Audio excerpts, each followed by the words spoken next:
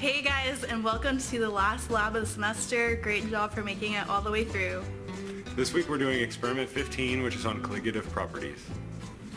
Let's do our last safety check! I hope you've got on your long pants and closed-toed shoes.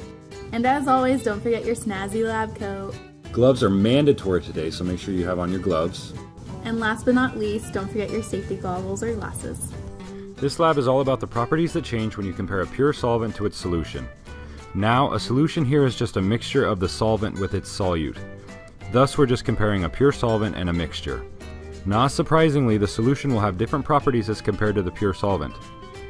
What is surprising though is that since the mixture is mostly solvent, the change in properties does not depend on what the solute is. Instead, the change only depends on the amount of solute. These are known as colligative properties, and today you'll observe firsthand how the freezing point changes between a pure solvent and its solution. Thus, you'll get to experiment and determine freezing points, and you'll get to practice using molality as a concentration. Molality, not molarity, is defined as the moles of solute per kilogram of solvent, and it is the primary unit of concentration for colligative properties. The punchline for the day is to determine the identity of an unknown, but there are a lot of things you'll have to do before you get there. First, you'll need to determine the change in freezing point between pure lauric acid and a solution of lauric acid with your unknown solute.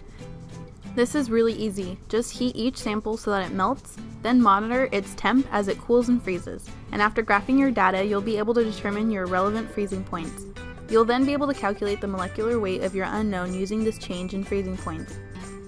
And finally, you can then use a molecular weight to figure out the identity of your unknown.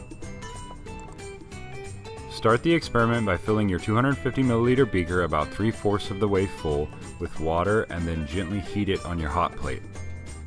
We do not want this water to boil, so be sure to keep it between 70 and 80 degrees Celsius. Next, you'll need to set up your melting/freezing point apparatus. First, get a clamp and attach your test tube to a burette stand or bench pole. Next, fit the wire stirrer through the smaller hole in your rubber stopper, and then fit the thermometer around the remaining hole. After fitting your rubber stopper to the top of your test tube, make sure the thermometer and wire stirrer are not touching the bottom of the tube. Then your apparatus is good to go. Our pure solvent today is lauric acid, which is especially useful because it freezes at around 44 degrees Celsius or about 110 degrees Fahrenheit. This means that we won't need any ice to freeze the solvent. Instead, we'll actually heat up the lauric acid solid, causing it to melt and become our liquid solvent.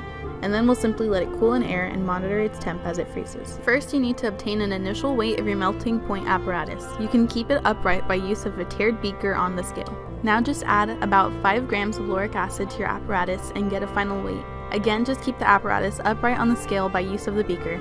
You're now ready to melt your solid lauric acid so that it can become the liquid solvent. Place your apparatus in the hot water, making sure the test tube does not touch the bottom of the beaker. Leave your apparatus in hot water until the temperature of the lauric acid reaches about 50 degrees Celsius. At this point, all of your lauric acid should have melted, meaning it is now our liquid solvent. Time to watch the lauric acid freeze.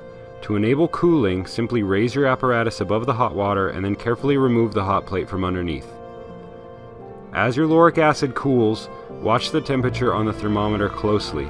Once it reaches 50 degrees Celsius, write down the temperature and then stir the sample with the stirrer or thermometer and record the temperature again every 30 seconds. After about 5 minutes, prepare a cool water bath by quickly filling another beaker with tap water. Then lower your apparatus into this water and continue to record the temperature every 30 seconds for another 3 minutes. This totals 8 minutes of temperature data. After graphing your temperature data, you can determine the freezing point of the pure lauric acid solvent. Alright, we're now ready to see how this freezing point changes for a solution which is defined as a mixture of the solvent with its dissolved solute. You'll add an unknown solute to your lauric acid to make the solution, and then you'll simply determine your new freezing point by the same procedure. Just heat it up and let it cool.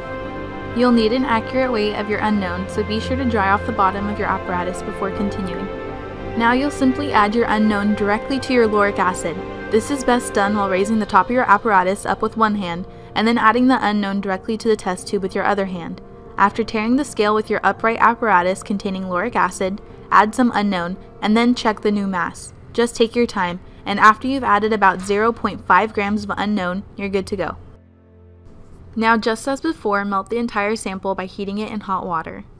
And just like before, watch the temp closely. Once it reaches above 50 degrees Celsius, your sample should be completely melted and should now be a solution. You're ready to cool your solution and watch it freeze just like you did with the lauric acid. Just raise your apparatus up and carefully remove the hot plate. And just like before, once the temp of the solution reaches 50 degrees, write down the temp, stir the solution, and then write down the temp again every 30 seconds. After about 5 minutes, obtain a cool water bath. Then place your apparatus in the water and continue to take the temp every 30 seconds for another 3 minutes. After collecting all of your time temperature data, you're now ready to graph it. Make sure to appropriately plot and label your data and axis and title your graph. Then you're ready to find the freezing point of your solution. First, use a ruler to draw a straight line with your initial cooling data on the graph. Then draw a straight line using the downward sloping line of your final points. Finally, determine where these lines cross, and then draw another straight line from this point back to the y-axis. This temperature is the freezing point of your solution. Again, don't forget to label this important temperature. This time, it's TF solution. On this graph, you should also label delta T, which is just the difference between your two freezing points. And it's from this delta T that you can figure out the identity of your unknown. All it takes is some serious calculations. Colligative properties are the coolest! Woo!